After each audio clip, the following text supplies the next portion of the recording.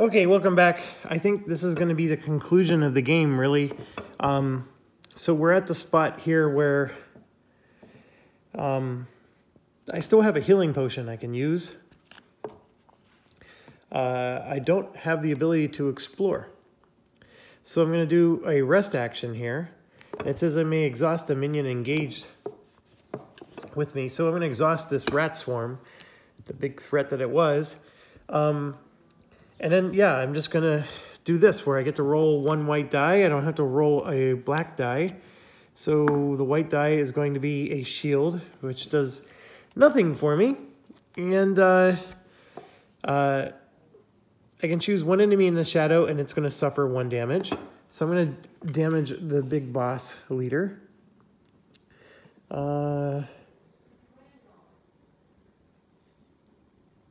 Nope, I'm going to do the changeling because he's 1 away from dying.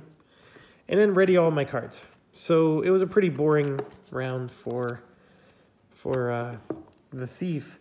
I would use the healing potion maybe on the thief itself, but I'm going to hold on to it for now. And then we're going to do Ashrian up there. And Ashrian is going to end this. We're going to do the explore action. And there's a lot of other things Ashrian probably should do, but all we have to do is get to 10 and we win. And we're going to add 1 success with this here. So we're going to guarantee that we at least get to 10. And Ashrian has no success tokens or anything. And so this happens for the first time this game. And we have 2 shields and this. So we actually got 2 successes. So I'm going to grab 2 success tokens. And as you can see, we are at 11 out of 10. So it's enough to win the game. But we still have to survive everything that's going to happen. So the first thing is we have this to resolve. So the only one I can see is on Rita. The scenario doesn't seem to have it. Rita does. And the party leader either exhausts an activation card or suffers a damage.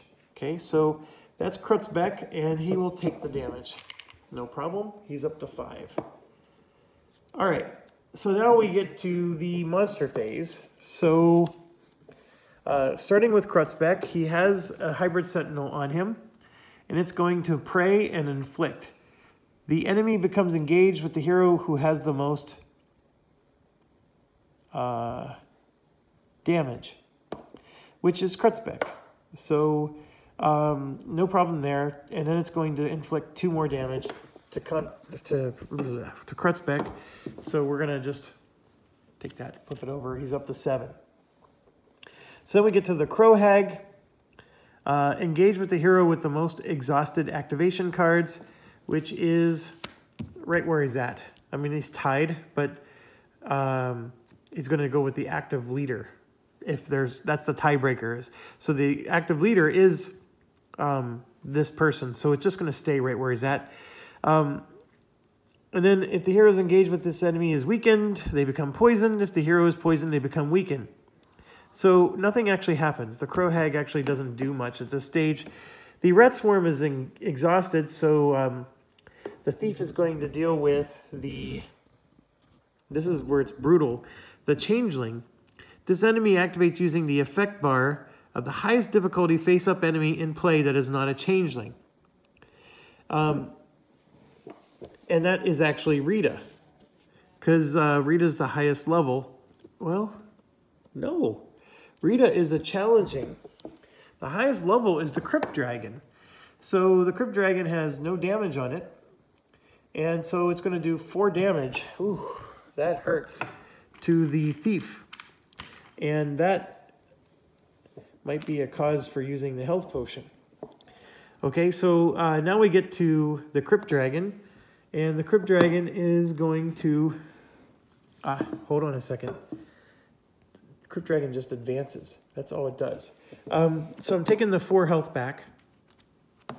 And so the Changeling is going to do whatever... Because he does this Mimic ability. So all it's going to do is advance. So that means the Changeling is engaging the Scout.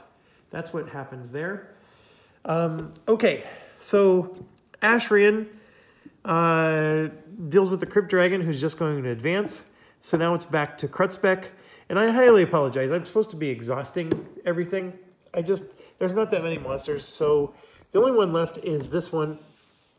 And it's going to inflict the 2 damage and then do a behead. And so that means Krutzbeck is taking 4 damage. And 3, 6, 9, 10, it's up to 11 damage right now. So we are going to move up in the peril phase. And Krutzbeck will pay 2 tokens to put a 3rd one there. And we move up. And we are hitting a blue again. So that means we are only short 1 token. Okay, so that means party leader chooses a hero and spawns 1 enemy engaged with that hero for each, and then we get to do 3 upgrades. I'm not going to bother spawning an enemy or doing the upgrades because we're going to get to the travel phase and we won the game, right? So not going to bother doing that, but that's what technically is supposed to happen right now. We have our 10. We survived the enemy phase. The peril phase didn't hurt us. It just caused more enemies to spawn. And no enemy does damage the moment it spawns. Let's just make sure. It would have been the ogre, for example. And all we would have done was engaged whoever we said, which would probably have been Grutzbeck. And so we travel from here and we win the game. So, victory. You drive away the last of the cultists, leaving their broken order, fleeing into the wilderness. Whatever they'd been attempting has failed, and their would-be sacrifices are already safely on the way back to Haverford. Though Osric seems to have all but forgotten he hired you, Elena makes good on her husband's promise of payment. So, the only thing that's missing from this game is a campaign mode. You know, so-and-so had a good payment.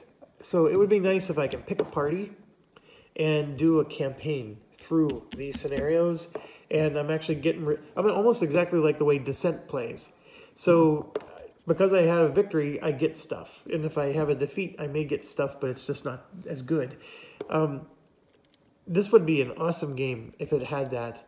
I know that this is based off the Warhammer game, and I'm sure back then they made it all about individual scenarios. But a linked campaign, I think, is the missing thing here. And I hope FFG, through their million expansions that they probably have planned for this, is going to do one. So I don't know if anybody from FFG even watches my stuff, but there's my pitch. You need a link campaign. This is just, you know, the fact that Elena makes good on her husband's promise of payment. It's so deflating when I'm not actually being paid anything. I mean, wouldn't it be cool if our party got something right now? So anyways, that's what I would like. And we just finished scenario 2, a foul ritual. And before you go, I'm just going to pull one of these super difficult ones. There's no level ups here. There's no level ups there.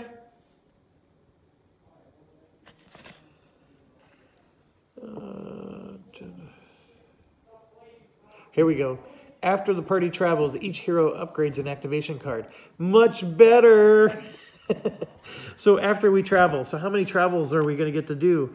There's 1 location, 2, 3 locations, 4, 5 locations.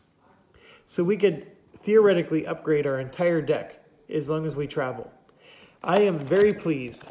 This is one of the more difficult ones. I'm very pleased. We're going to actually be able to fully advance our heroes in a game like this one. So anyways, there's hope left for this game.